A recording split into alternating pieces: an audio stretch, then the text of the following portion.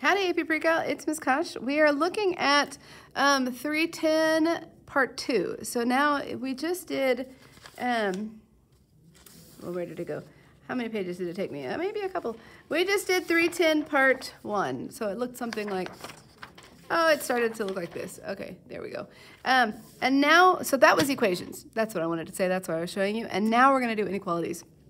Okay, so similarly, we can solve inequalities involving trig functions. So now they're saying we have this graph from negative 2 pi to 2 pi. And for which values is the graph less than 0? Well, less than 0 would be this piece and this piece.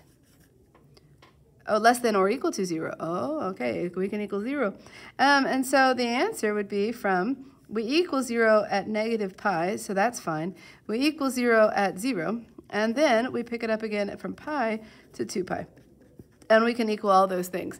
So I have been writing most of my problems where they don't include, so I would have put just like less than signs here, and I would have put just the less than sign here. But we should pay attention. So maybe I shouldn't be so restricted to that kind of world. All right. Solving inequalities is easy when we were given a graph. If only all problems were so simple. No kidding. For simpler inequalities, we will solve one that all involve one trigonometric expression. We can often just use our understanding of the unit circle. Oh, okay. So what are all values for which sine of theta is greater than or equal to root 2 over 2? Well, sine of theta equals root 2 over 2 here. Okay, since sine is the vertical displacement, we're looking at all possible angle measures where the y-coordinate is at least that.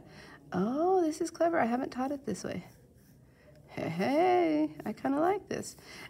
So we want to know, notice between pi over 4 and 3 pi over 4, all of those will be equal to root 2 over 2 or bigger. So like here's that y value gets bigger over here. Nice. Okay, so what did we say? It would go from pi over 4 to 3 pi over 4. What I had been doing would be taking a number line and saying, okay, we're living between 0 and pi over 4 and 3 pi over 4 on our number line, and then, well, 2 pi maybe, and then plugging in values. But this is, I like it, I like it, I like it. Okay, let's look at the next one. What are the values for where f is less than g? Okay, so if I say, I want to find out where they're equal,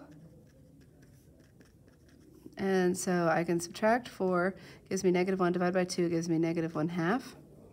Cosine equals negative 1/2. Okay, so what would I do with this graph? Well, first of all, I know that between 0 and 2 pi, cosine equals negative 1/2 at 2 pi over 3 and at 4 pi over 3. So to be honest with you, what I would probably do is think of what my graph would look like. So cosine is going to start at the very top, and the highest it's ever going to get is going to be 6. And so it's at 6. And then its midline is at 4. So this is 6, and this is 4, and this is 2. And so we're here, we're here, we're here, we're here. We're graphing something like this. And they said, okay, when are we bigger than 3? Right? No, when is f less than 3? So this would be 2 pi over 3. You can't see that. This right here is 2 pi over 3. This is 4 pi over 3. So we're going to live in that world. And so we could not be equal to each other, so we're just going to say it's from 2 pi over 3 to 4 pi over 3. And hopefully I'm right. We can also plug in a value. Let's see. If I'm thinking unit circle, 2 pi over 3 and then 4 pi over 3, pi is between those. So if I plug in pi, if I say f of pi is equal to 4 plus 2 cosine of pi, cosine of pi is equal to negative 1, 2 times, which is, okay, so 4 plus 2 times negative 1. That's equal to 2. Is 2 less than 3? It is. Okay, so that's encouraging.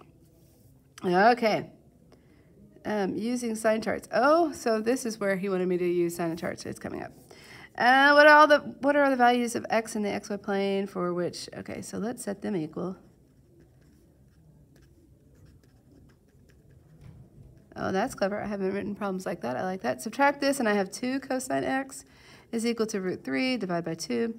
Cosine, that's an s. That looks even worse. Equals root 3 over 2. Cosine is the x value. We're over here and here. So this is, yeah. Okay, so now I want to know what I would probably do. So here was pi over 6 and then 11 pi over 6. what I might look at is what happens when I plug in pi, because that's, let's see, what happens when I plug in pi over 2. Pi over 2 is 0. So is 0 greater than root 3? It is not.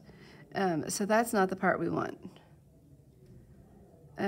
Okay, so what I'm thinking is going to happen here is that we're going to go from, well, this, I would have done a sign chart with this.